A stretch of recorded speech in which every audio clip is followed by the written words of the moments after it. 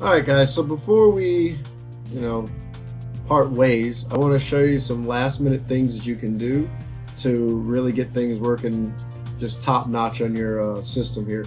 Now, I'm going to assume that this is a computer that you don't use on a daily basis and that you're more than likely going to stick it in a corner and that it's not a laptop. So what that means is a desktop computer that needs a monitor, needs a keyboard for you to use it. And I'm going to show you how to get this thing to work so you can actually log in remotely. So first thing you want to do, click on this little gear over here and you want to go down to System Settings. From System Settings, you're going to see an area that says User Accounts. From User Accounts, you want to click the Unlock button here, and from Unlock, type in your password. Alright, now make sure Auto Login is set to On, not off. When it's set to On, every time the machine will boot, it will automatically log into the account that you set everything up under. Perfect. Now that you have that knocked out, the next thing you want to do is open up your VirtualBox. So here's my VirtualBox.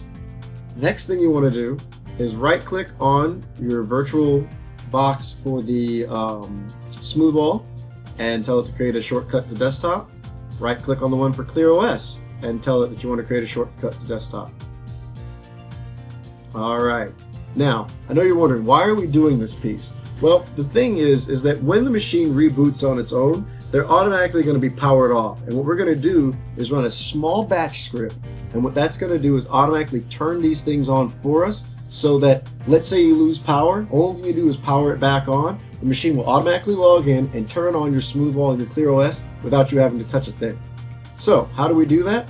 Well, you're going to go ahead and open up, type the word G, it should bring up the text editor that's known as gedit. You're going to right click on your SmoothWall and go to Properties, and you're going to see this thing here. This is the command that's run to pull up SmoothWall. Now, I already created my scripts, so I'm just going to open it up and show you what they look like. Open up both of those. Boom. So ClearOS, you want to do the number sign, hashtag, exclamation point / bin / bash, all lowercase. And then from there, I type the word echo, open quote, this is a shell script to start ClearOS, close quote, and then what I did is I copied this command and pasted it right under that. Same thing here with the SmoothWall. This is to start the SmoothWall. Now, I know what you're thinking, why, what's the point? I don't understand. Well, the whole point of it is that each one of these are going, it's a small script that's going to tell this thing to turn on. Next thing you're going to do is this. Hit Control-Alt-T. It's going to pull up your terminal window. Do a LS. There's one, and there's one here, and there's the other.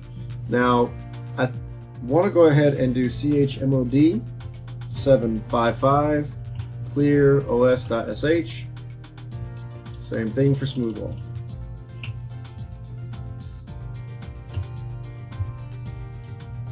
I'm going to do LSAL, and you're going to see that there it is. It has read, write, and execute. It's all correct. All right. So I'm going to clear that off the screen. Next up, you're going to click on this multi button here, and you're going to type startup. There you go, startup applications. And these are the applications that automatically come on when your machine starts up. So from here, you're going to hit add. You're going to click browse, click ClearOS, and add. There you go. No description needed. Add again. Browse. SmoothWall. And add. Close out. Go back to it because you want to make sure it's saved. ClearOS. SmoothWall. Now the reason why you want to do it this way, because I tried different ways and there's a lot of like, oh my goodness, there's so many scripts you could be running to get this thing to work, and I find it hard to do because this is supposed to be a very simple way of doing things, and this is the most easiest way of doing it. And the reason why you want two individual scripts is that you want them to load independently. You don't want them in the same script, because if, let's say, one fails, the other one won't come on. But at least this way, if it fails, you know which one caused it to fail. Just very simple. So close that out. Now, before we test it out by rebooting this machine, I've been using this little thing here. I'm going to pull this down a little bit. It's called a VNC Viewer. I'll put the link in the description on how to download VNC Viewer onto your machine. But what I've been using is VNC Viewer to actually log into this machine that we're working on, because the machine is actually sitting in the corner just doing its own thing. Well, it's an application that you can load on this machine, and it requires a password, but I use the unsecure method, which is without a password. But I'm going to tell you how I made that method secure. And what I did is that I used this thing called PuTTY to actually turn on the VNC application. It's called X11 VNC. Now, I'll get into more on how that actually works, but let's talk about what you need to install to get this little piece to work. What you're going to do on your command line, type sudo apt-get install SSH.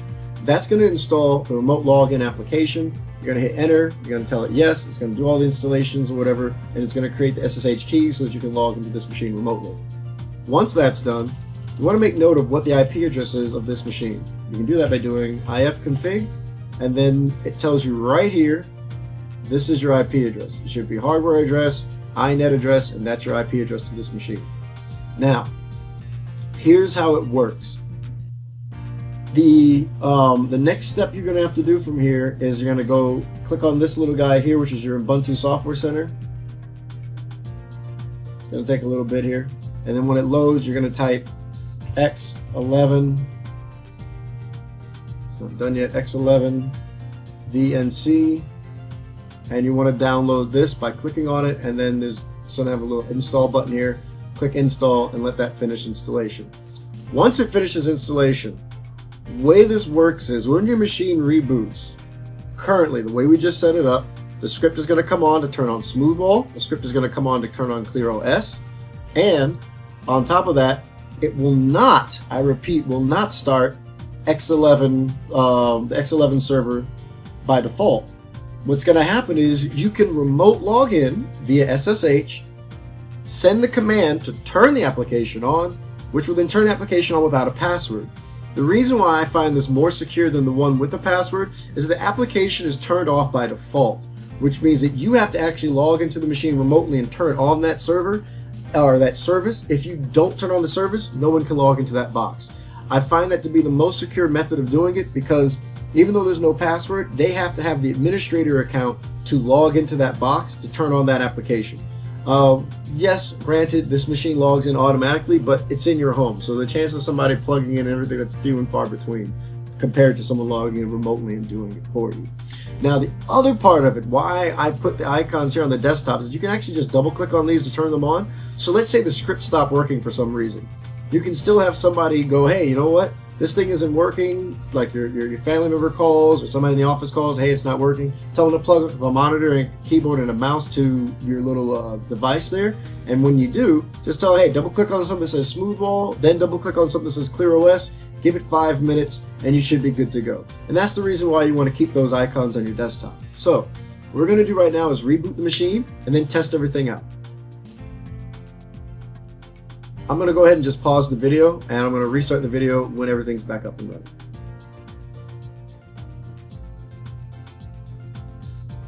Okay, everything should be up and running. So what you're going to do is download PuTTY. I'm going to put a link in the description, but just type out download PuTTY.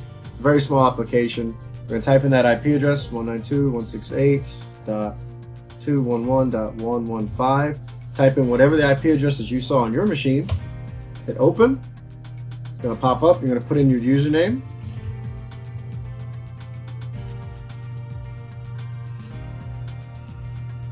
And the password. Now I'm in. Then I type X11 VNC. Boom, and that's your little warning that tells you, hey, there's no authentication set up. Who cares? Because like I said, this is very secure for somebody who's just using it at home.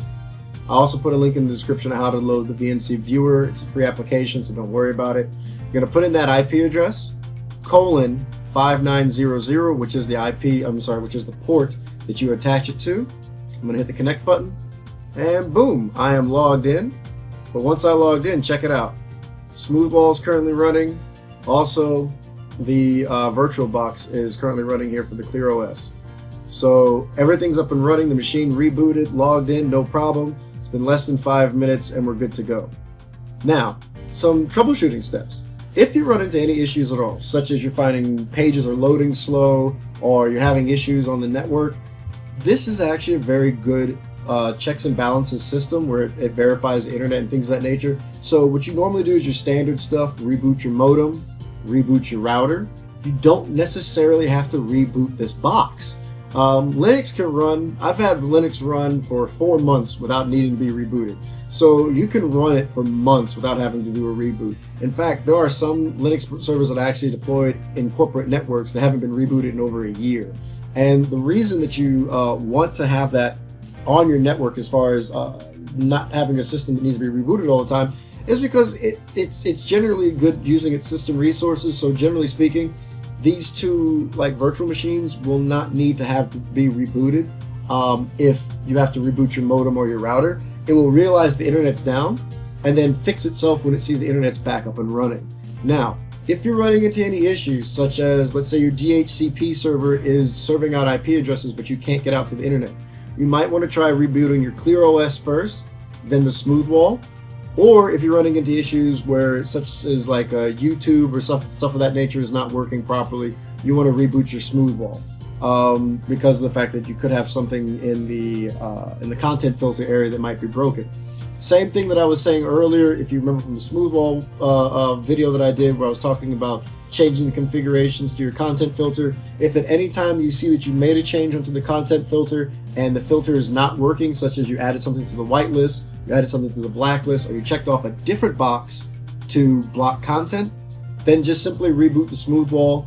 You can do that by just clicking on this little guy here and it'll send a shutdown command, and then double clicking on Smoothwall here and it'll turn it back on. Or you can just do it from the Smoothwall GUI. There's a little button there that says reboot Smoothwall, and you can click on that as well. Those are some pretty basic things that you guys can do to just keep everything clean and running smoothly. I have yet to run into any real issues running this kind of deployment. I've been using it for over a year now. It's been very stable for me. Now this one here that I just created here for this Udemy course, I'm actually going to give it away to a friend of mine because you know, he's got kids and stuff, and he's just really tired of getting different things saying, oh, you know, there's a new virus out on the network and stuff like that, and not everybody has the money to buy like all Macs for their household, and even then Macs are now being discovered to come with viruses coming on to them or whatever. Same thing with tablets and your smartphones. So he was really confused, didn't know what to do, and I told him, hey, you know what, I'll build a machine, I have some spare parts, and I'll just give you a box to use. So I'm going to go ahead and shut this bad boy down and give him a call and hand him over his brand new content filter / firewall. But I hope you really enjoyed this video series. Make sure you tell your friends about it. Make sure you let me know what issues you might have run into. I'd be more than happy to help out. I'll put a link in the description of this, this video series on all the links that we used, the forum that I have for you to ask me particular questions, and links to any videos that I might be making into the future. So in all things, guys, thanks for everything. And as I like to end this video, if I don't talk to you soon, well, I guess I'm just going to talk to you later. Bye now.